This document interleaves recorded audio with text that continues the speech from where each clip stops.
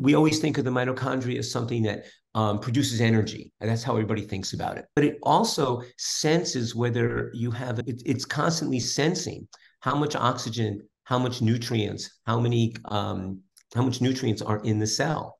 Okay. And it also controls, it signals your body if there's danger. And I think we use the word danger, and it just means that there's some change in the environment that you should pay attention to.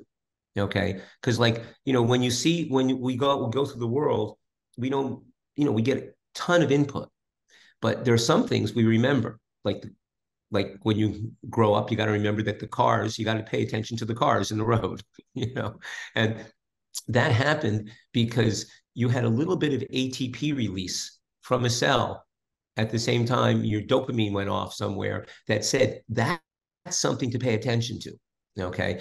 So that's danger. I mean, it's not very dangerous in itself, but we always talk, when you see the lion and, pay attention, but it's just anything that you need to remember. Your cells signal, and they use ATP as a signaling molecule. And I think that's what's so important. And that's what ties into this whole, because, the whole Bennett, we always think of our nutrition and our thing is making ATP.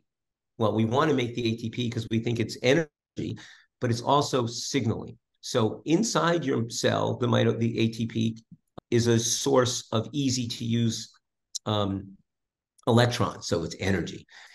But outside the cell, it works as a signaling molecule, sort of like like a hormone, but not quite. But like a cytokine. People these days are familiar. It's a signal. It's a way to make the immune cells pay attention, and the neighboring cells pay attention.